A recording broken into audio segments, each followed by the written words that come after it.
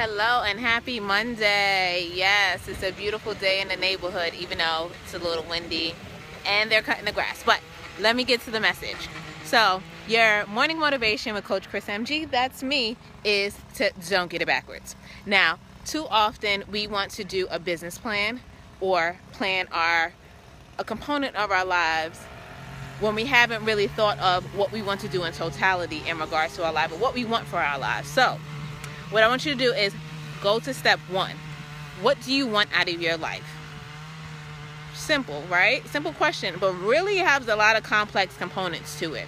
So, hi Deborah, you need to ask yourself what type of environment you want to live in, what type of house you want to live in, what type of schedule you want to have, you know where you want to be in your life. What are your goals? You have to think about what you want in your life before you think about a business plan or something, a small little component of your life. Because when you have that larger plan and know what your goals are, all those little components are gonna fit right in and you shape it around what you want for your life, okay?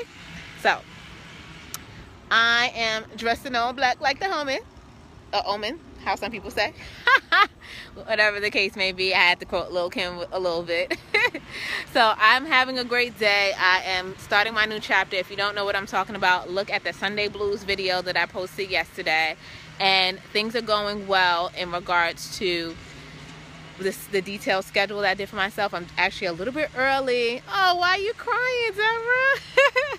Oh, that's crying, laughing, yes. All right, so make it a marvelous Monday. Make it count. You are awesome.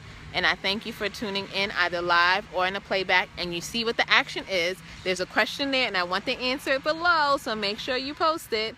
Thank you. Peace and blessings to you and yours. Bye.